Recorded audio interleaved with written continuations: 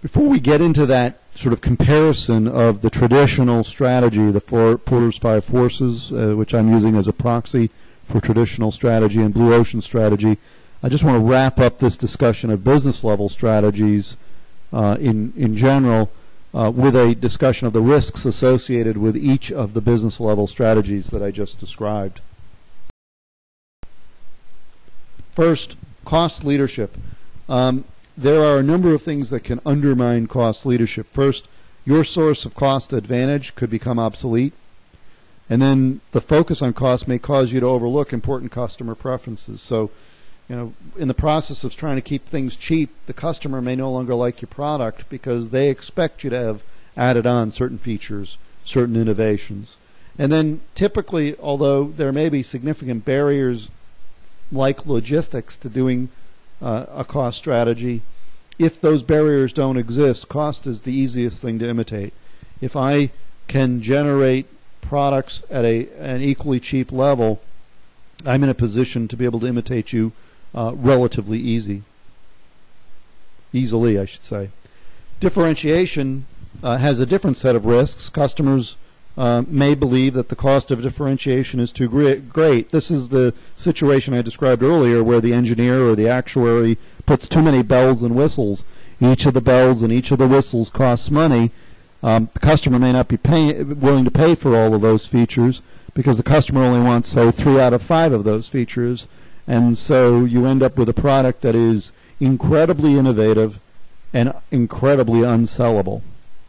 Differentiation may also cease to provide value for which customers are willing to pay. For example, if over time other companies are able to layer on features that are comparable to yours, you're no longer innovative, and the customer may no longer be willing to pay if some of the other companies are able to produce the product in a way that they're able to keep costs more minimal.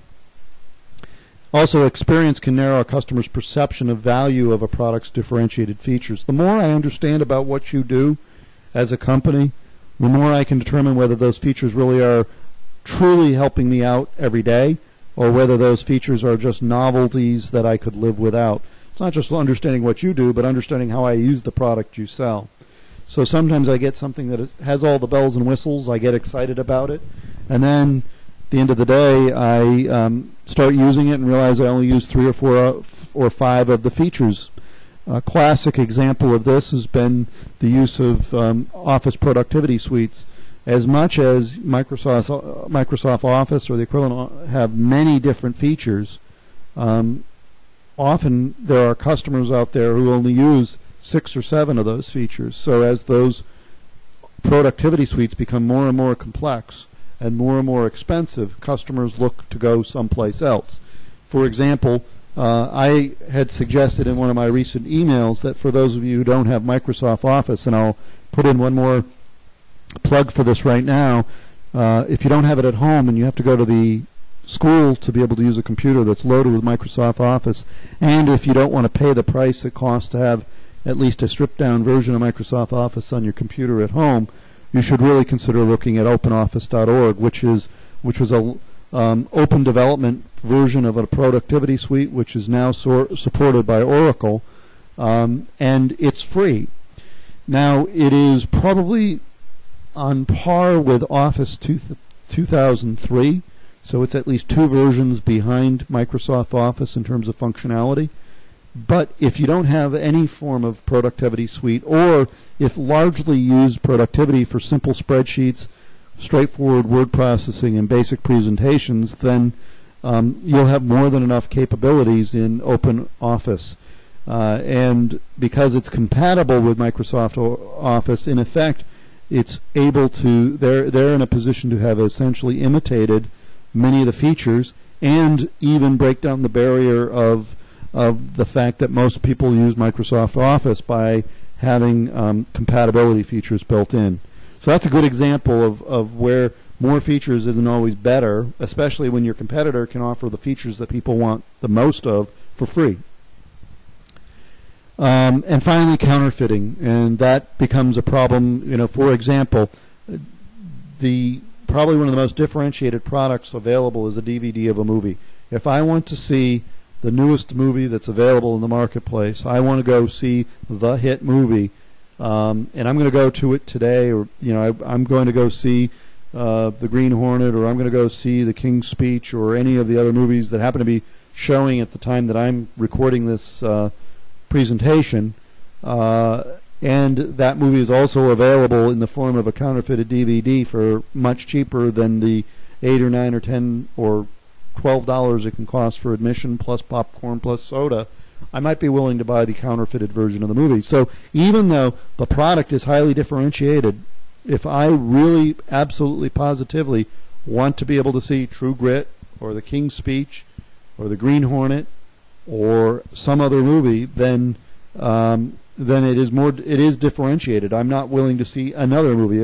If I'm somebody who wants to see The King's Speech, I probably don't want to see The Green Hornet on that day, and vice versa. But if somebody can counterfeit the movie, who knows? Depending on my level of honesty, I might be willing to watch that movie. And we know that particularly in the film industry, there are counterfeit DVDs coming out on the market almost immediately every time a movie is released. So that's an example of where differentiation can be harmed by counterfeiting. In terms of the focus strategies, cost or differentiation, a competitor may focus on a more narrowly defined competitive segment, but and so the competitor may outfocus the focuser. So in the instance where a company that's very focused thinks they've got the right segment, could be pushed out of the marketplace by a competitor who figures out that the segment that's really buying this product is narrower than the company thinks. And by narrowing their focus, they're able to make sure that the product is both more cost focused and or more differentiation focused, or both, in a way that appeals to the core segment that's really buying this particular product. Also, a company competing on an industry-wide basis may decide that the market segment that they're serving it could be focused, and they could move into a more focused segment and find it attractive as a market segment for them to reach. So the big company that's all over the place sees a small competitor focusing really well. The big competitor may decide to squeeze the small competitor out of the market by taking on that segment focus. And then customer needs within a narrow competitive segment may become more similar to those of the industry-wide customers. So the only reason I have advantage is if my customers in my segment want something different than the larger, broader segment as a whole. If my customers can be served by companies that serve the broader segment, and to the extent that they are able to either differentiate on the basis of they are able to either compete on the basis of cost or differentiation, maybe the broader the segment I've been focusing at just gets subsumed into the broader segment. And then the challenge in the integrated strategies is that you get stuck in the middle. Your cost structure is not low enough for an attractive pricing, but your products aren't sufficiently differentiated to create value for target customers.